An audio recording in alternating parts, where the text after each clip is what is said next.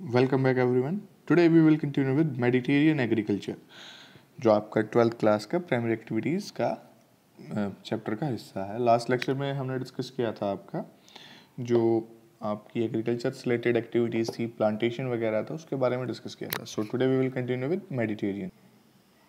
So, as its name indicates, this agriculture is practiced in the Mediterranean lands surrounding the Mediterranean Sea in Europe and North Africa, from Tunisia to Atlantic coast, southern California, central Chile, southwestern part of South Africa, and south and southwestern part of Australia.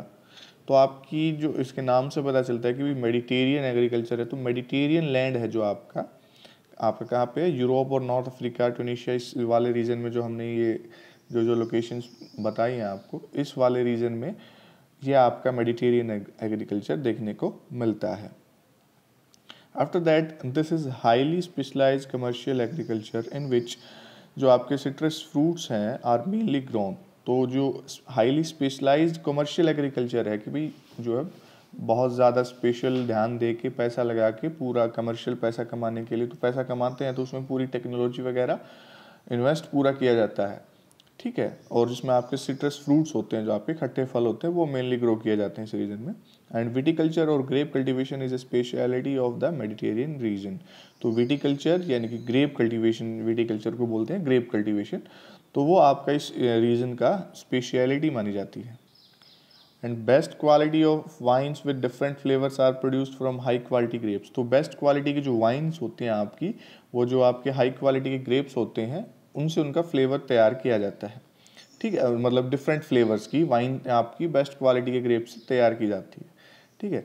और आपकी जो low quality grapes होते हैं उनको dried into current, जो आपकी किशमिश होती हैं, किशमिश जो मतलब जो ज़्यादा लो क्वालिटी के ग्रेप्स हो जाते हैं, जो सूख जाते हैं, उनसे आपकी किशमिश तैयार की जाती है। This reason also produces olive and figs, जो आपके जो जैतून और अंजीर वगैरह भी यहाँ पे प्रोड्यूस किए जाते हैं। The advantages of this agriculture is that more valuable crops such as fruits and vegetable are grown in winter when there is a great demand in European and north American market. तो इसकी एक advantage भी क्या है, positive plus point क्या है इस reason का, कि भाई यहाँ पे जो वैल्यूएबल क्रॉप्स होती हैं, फ्रूट्स और वेजिटेबल, वो भी यहाँ पे विंटर के टाइम में उगाई जाती हैं, जब इनकी बहुत ज़्यादा डिमांड होती है यूरोपियन और आपके नॉर्थ अमेरिकन मार्केट्स के अंदर, तो इससे ये बहुत ज़्यादा प्रॉफिट कमाते हैं। विटिकल्चर जो इनका ग्रेप्स का कल्टीवेशन का, तो वो इम्पोर्टेंट हिस्सा भी है इनका। Our next topic is market gardening and horticulture, जो आपकी मार्केट गार्डनिंग या horticulture. So what is market gardening and horticulture? Art of growing and caring for plants. तो जो आपकी आर्ट होती है, कला होती है पेड़ पौधों को उगाना और उनकी देखभाल करना, that is market gardening and horticulture. Okay, so it is specialise in high value crops such as vegetable, fruits and flower only for the urban market. तो जो है आपकी स्पेशलाइज होती हैं किसमें? हाई वैल्यू क्रॉप्स होती हैं, जो आपकी वेजिटेबल्स और फ्रूट्स और फ्लावर, जिनकी जो है ज़्यादा वैल्यू होती है जिन क्रॉप्स की, और अर्बन मार्केट के सेंटर्स के आसपास होती हैं, जिनकी डिमांड ज़्यादा अर्बन सेंटर में हो, उस टाइप की जो है क्रॉप्स यहाँ पे क्रॉप का प्रोडक्शन होता है। Farms are very small and are located where there are good transportation link with the urban centre. तो जो फार्म्स यानी कि खेतों में जहाँ पर ये उगाए जाते हैं, वो काफ़ी स्मॉल होते हैं, छोटे साइज होता है उनका, एंड जो है आपके वो ऐसी लोकेशन पे जो ये स्थित होते हैं कि जहाँ पे गुड ट्रांसपोर्टेशन फैसिलिटी बढ़िया हो, और जो है अर्बन सेंटर के साथ लिंक हो, उनका जुड़े हुए हों। It is more hard working and investment of money also high such as irrigation, high yielding variety of seeds, fertiliser, insecticides, green house and artificial heating in colder reason. सो जो ये आपका ज़्यादा हार्ड वर्किंग है, मतलब labour की ज़्यादा requirement होती है, और जो है इन्वेस्टमेंट ऑफ मनी भी ज़्यादा है, हाई है ज़्यादा जो है, क्योंकि पैसा ज़्यादा किस लिए लगता है यहाँ पे, क्योंकि जो आपकी irrigation, high yielding variety of seeds होते हैं, जो आपके फर्टिलाइजर्स वगैरह, इंसेक्टिसाइड्स, और जो भी आपकी कई आर्टिफिशियल हीटिंग, जो कोल्डर रीजन होते हैं आपके, ज़्यादा ठंडे इलाके होते हैं, वहाँ पे आर्टिफिशियल हीटिंग दी जाती है, तो इसके लिए बहुत ज़्यादा पैसा खर्च होता है और लेबर भी ज़्यादा लगती है। So it is done mainly in the north west Europe, north eastern USA and Mediterranean regions जो हैं आपके, वहाँ पर ये आपका होता है। मेनली जो आपके कोस्टल रीजन्स होते हैं, कोस्टिनेंट के कॉर्नर वाले पॉइंट, वो आपके रीजन। और नीदरलैंड स्पेशलाइजेज इन ग्रोइंग फ्लावर्स, स्पेशली जो आपके ट्यूलिप्स फ्लावर्स होते हैं, तो नीदरलैंड उनके लिए जाना जाता है आपका। The region where farmers specialise in vegetables only the farming is known as truck farming. तो जो आपका रीजन जहाँ पर जो फार्मर जो है किसी एक पर्टिकुलर वेजिटेबल के लिए स्पेशलाइज उसको वेजिटेबल को ग्रो करता है, तो that is known as truck farming. Truck farming होता क्या है एक्चुअली आपका, the distance covered by truck in one night from farm to market. तो जहाँ से उसका प्रोडक्शन होता है जिस रीजन में, जिस फार्म से, जिस खेत से, वहाँ से लेकर और मार्केट तक जो एक रात में डिस्टेंस कवर करता है जो ट्रक, वो that is truck farming. Next is factory farming. So this is another type of farming in which live stock specially जो आपके पोल्ट्री एंड कैटल रियरिंग होते हैं is done in stalls and pains. जो आपके poultry में जैसे कि मुर्गे वगैरह और जो आपके जानवर और जो जानवर पाले जाते हैं वो एक पर्टिकुलर आपके क्या होते हैं स्टॉल्स एंड पेन्स में, और जो है मेड ऑन जो fade on manufactured food stuff and carefully supervise against disease. ठीक है, तो उनको जो है जैसे हमने पीछे आपका जो चीज़ पढ़ के आए थे एक आपकी कमर्शियल लाइफ स्टॉक रियरिंग जो हमने पढ़ी थी, तो उसमें हमने क्या देखा था कि जो आपके जानवरों को एक पर्टिकुलर एक खेत में रखा जाता है, एक फार्म में रखा जाता है और उनका फिर स्पेशली उन पर ध्यान दिया जाता है। तो लाइक दैट थिंग जो मतलब उसी तरीके से जो आपकी ये फैक्ट्री फार्मिंग भी होती है, इसमें भी उन जानवरों को पर्टिकुलर टाइप के एक पर्टिकुलर जो है फैक्ट्री टाइप में, एक फार्म टाइप में रखा जाता है और उनका देखभाल किया जाता है और जो खाना वाना उनको खुद मैन्युफैक्चर किया हुआ फूड स्टफ केयरफुली बहुत सुपरवाइज तरीके से जो है जो बीमारियां वगैरह उनका ध्यान रखा जाता है। और लाइक अदर फार्म्स ऑफ जो कमर्शियल फार्मिंग के हैं उनकी तरह ही it requires heavy capital investment for building machinery, veterinary services as well as for heating and lightning and breed selection, scientific breeding are to important feature of this agriculture.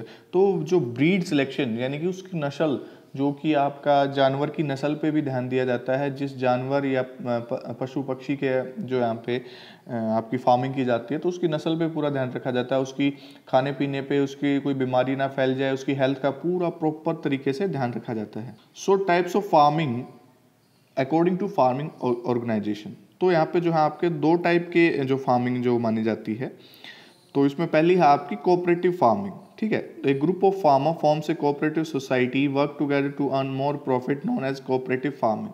ठीक है, तो इसमें क्या होता है आपके ग्रुप ऑफ फार्मर एक cooperative society बना के उसमें इकट्ठे हो जाते हैं सारे ज़्यादा प्रॉफिट कमाने के लिए, जो कोऑपरेटिव फार्मिंग के नाम से आपकी जानी जाती है। Cooperative societies help farmer to provide all important inputs of farming, cell the product. तो ये जो है कोऑपरेटिव फार्मिंग, जो फार्मर इकट्ठा हो जाते हैं इसके अंदर जो ग्रुप में सारे, तो वो आपस में एक दूसरे को जो है फार्मर्स को सारे टाइप के प्रोडक्ट्स या इनपुट जो भी कोई मटेरियल हो, चाहे वो आपके इंस्ट्रूमेंट हो, कोई औजार हो, चाहे आपके और खाद बीज वगैरह, वो आपस में एक दूसरे का हेल्प करके उसको प्रोवाइड करवाते हैं। जो प्रोडक्ट होता है उसका प्रोडक्शन होता है एंड में उसको सेल करने में, उसको बेचने भी हमें हेल्प करते हैं। सो cooperative movement has been successful in Denmark, Netherlands, Belgium, Sweden and Italy etcetera. तो जो मोस्टली आपके यूरोपियन कंट्री हैं और कुछ इन कंट्रीज़ के अंदर जो है आपका ये कोऑपरेटिव मूवमेंट है जो बहुत ज़्यादा सक्सेसफुल रहा। और इन Denmark the movement has been so successful that practically every farmer is a member of cooperative farming. तो मतलब इसके अंदर डेनमार्क के अंदर आपका इतना ज़्यादा सबसे ज़्यादा सक्सेसफुल रहा कि भाई यहाँ पे हर एक फार्मर, मोस्टली फार्मर आपका कोऑपरेटिव फार्मिंग का मेंबर है। Second type of farming is collective farming. So collective farming में आपका this type of farming is based on social ownership, the means of production and collective labor. तो इसमें आपका जो है social ownership के ऊपर डिपेंड करता है और प्रोडक्शन और collective labor पे कैसे कि आपका क्या था कि भी इसमें जो ये आपका जो भी कॉन्सेप्ट था, it was adopted in the erstwhile USSR after the 1917 revolution. जो आपका रशिया के अंदर रेवोल्यूशन आया था, USSR जो आपका यूनाइटेड जो सोवियत सोशलिस्ट रिपब्लिक है, उसके अंदर जो आपका रेवोल्यूशन आया रशिया के अंदर, उसके बाद ही आपका अडॉप्ट किया गया था। कलेक्टिव फार्मिंग ऑन और the model of कॉलकॉज was introduced in Soviet union to improve agriculture production. तो इसके अंदर क्या होता है आपका ये हमने जो अभी पढ़ा कोऑपरेटिव फार्मिंग से मिलता जुलता है, बट थोड़ा चेंज है इसके अंदर। ठीक है, इसके अंदर चेंज क्या है कि जितना भी जो आपका मेन काम करते हैं लोग सारा मिलके करते हैं। ठीक है, इसके अंदर क्या है, farmer work with all there resources like land, animals and labour. तो फार्मर्स के पास, सबके पास जितना जो भी रिसोर्सेज है उन सब के साथ वो काम करते हैं। They are allowed to retain very small plots to grow crops for their daily requirement. तो जो है छोटे छोटे स्मॉल प्लॉट्स उनको जो है अलाउ किए जाते हैं खुद की डेली रिक्वायरमेंट को फुलफिल करने के लिए। And yearly targets are set by the government. तो गवर्नमेंट के द्वारा ईयरली टारगेट सेट किए जाते हैं कि इतना प्रोडक्शन करना है इस साल में। Members are paid according to the nature of work allotted to them by the farm management. तो मेंबर्स को जो काम दिया जाता है जिस टाइप का नेचर ऑफ वर्क उनको प्रोवाइड होता है उसके अकॉर्डिंग जो है उनको पैसा मिलता है। If more produce by the farmer then the profit equally divided between them. अगर फार्मर्स के द्वारा ज़्यादा प्रोडक्शन किया जाता है तो वो उनके सभी के बीच में इक्वली जो है डिवाइड कर दिया जाता है। Exceptional work is rewarded in cash और गिफ्ट। तो जो ज़्यादा कुछ एक्स्ट्रा एफर्ट डाल के कुछ काम करता है तो उसको कैश या गिफ्ट रिवॉर्ड दिया जाता है। After Soviet union collapse these have already been modified. तो आपका जब ये सोवियत यूनियन जो आपका कोलैप्स हुआ, ख़त्म हुआ एक तरीके से, तो उसके अंदर भी मॉडिफिकेशन की गई कि भाई इसको बचाया कैसे जाए। Our last topic is mining, खनन। सो mining refer to extraction of minerals. It is one of the oldest occupation of man. तो जो मिनरल्स का जो खोद के निकालना, खनन करना, तो ये सबसे पुराने जो ऑक्यूपेशन आदमी के माने जाते हैं, व्यवसाय माना जाता है, वो आपका माइनिंग है।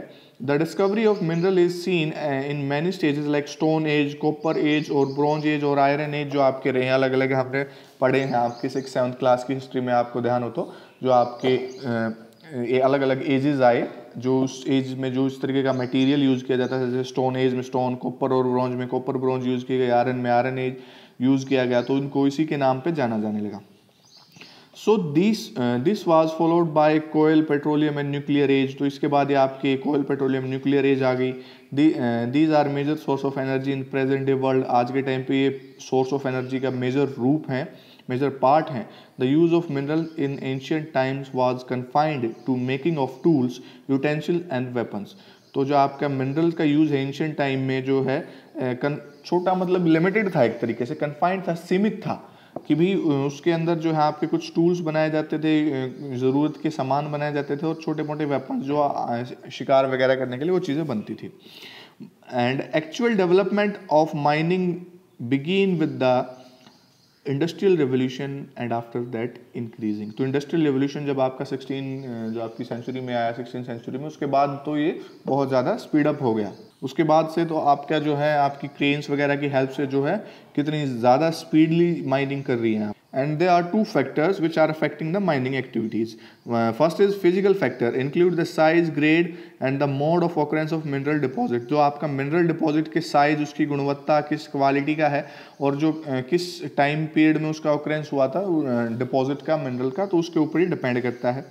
And economic factor such as the demand for mineral technology available and used and the labor and transport cost। तो इकोनॉमिक फैक्टर में जो आर्थिक चीज़ें आ जाती हैं उसमें आपका मिनरल टेक्नोलॉजी, जो आपकी मिनरल को निकालने के लिए, यानी कि पहली बात तो उसकी डिमांड कितनी है, डिमांड फॉर द मिनरल, ठीक है, कि भाई कितनी ज़्यादा उस मिनरल की डिमांड है। सेकंड, टेक्नोलॉजी अवेलेबल कितनी है और कितनी यूज़ की गई है उस चीज़ को निकालने के लिए। थर्ड, जो आपके लेबर कितना, हमें कितनी बढ़िया स्किल लेबर मिल रहा है, और जो आपका चीप उसमें दामों में मिल रहा है, नहीं मिल रहा है, सस्तों में मिल रहा है, ज़्यादा महंगों में मिल रहा है, ठीक है, और ट्रांसपोर्ट कॉस्ट कितनी आ रही है, वो चीज़ें इसमें आपकी आती हैं। So now there are 2 types of method, यानी कि 2 मेथड है आपके माइनिंग करने के लिए। फर्स्ट इज आपका जो है surface and second is underground mining. तो फर्स्ट से सरफेस माइनिंग से शुरू करते हैं।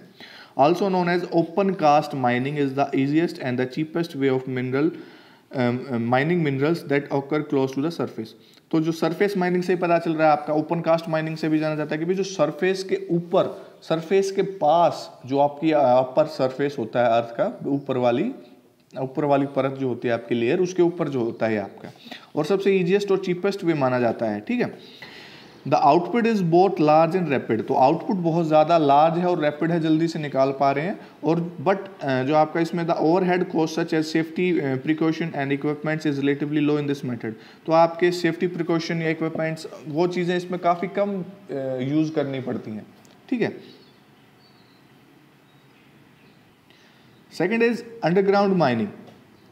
This is also known as shaft mining and is used for those minerals which occur deep below the surface of the earth। तो underground mining, underground से ध्यान समझ ही आ गया होगा आपको, धरती के अंदर घुस के जो है, तो इसको शाफ्ट माइनिंग के नाम से भी जाना जाता है। तो उसके पृथ्वी की सतह के नीचे जाके ये उनको निकालते हैं, ठीक है।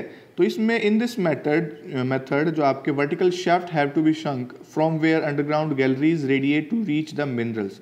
तो जो आपके शाफ्ट को है जो वर्टिकली नीचे जो है डुबोया जाता है एक तरीके से कहीं, या डाला जाता है नीचे तक, और फिर उसकी वजह से वहाँ पे जो है आपकी गैलरीज बनाई जाती हैं, और गैलरीज के अंदर जो मिनरल डिपॉजिट जमा होता है उनको वहाँ से निकाला जाता है।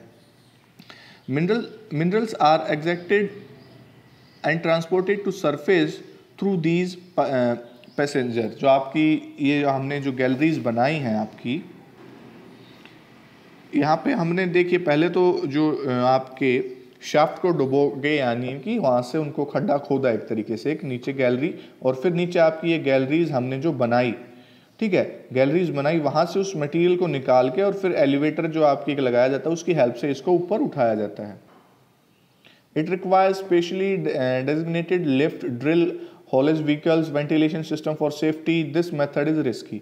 तो इसके लिए जो आपको उसको खोदना पड़ता है, खोद नीचे तक जो मशीनरी बढ़िया चाहिए होती है आपको, फिर उसको खोद के उस सामान को निकालने के लिए आपको जो है आपको लिफ्ट वगैरह चाहिए होती है, उसको आप वैसे नहीं उठा नहीं सकते। दूसरा, आपको जितनी गहराई पे आपको वहाँ पे वेंटिलेशन सिस्टम बढ़िया चाहिए जो हवा वगैरह वहाँ पे तरीके से पहुँच सके। तो यहाँ पे काफ़ी रिस्की मेथड है। Poisonous gases, fire, flood may led to accident. जो आपकी गैसेज वगैरह पॉइजनस, क्योंकि नीचे आपकी गहराई पे गैसेज ज़्यादा पाई जाती हैं, जहरीली गैसें, तो वो आपकी क्या करती हैं, बहुत ज़्यादा एक्सीडेंट के लिए कारण बनती हैं उनका। सो developed countries are living these work due to high labour cost. जो आपकी, क्योंकि डेवलप्ड कंट्रीज में ज़्यादा पैसा दिया जाता है इस काम के लिए, तो वो इस काम को छोड़ रहे हैं। But developing countries are doing more because of cheap labour. Developing countries, India जैसी कंट्रीज के अंदर जो है आपकी लेबर चीप दामों में मिल रही है, तो इसलिए यहाँ पे तेजी से ये काम कर रहे हैं। Several countries of Africa and few of south America and Asia have over 50% of earning from mineral and all. तो आपके जो ये कंट्रीज जो हमने अभी बात की, इनकी ये अपनी अर्निंग, जो इनकी टोटल अर्निंग होती है उसका 50% जो है अराउंड आपका इस मिनरल्स के एक्सट्रैक्शन से निकालते हैं, माइनिंग से निकालते हैं आपका मोस्टली, ठीक है। So this chapter is finished. आपका ये चैप्टर खत्म हो चुका है। अब इसके क्वेश्चन आंसर करेंगे और नेक्स्ट चैप्टर आपका फिर स्टार्ट करेंगे, सेकेंडरीज एक्टिविटीज़।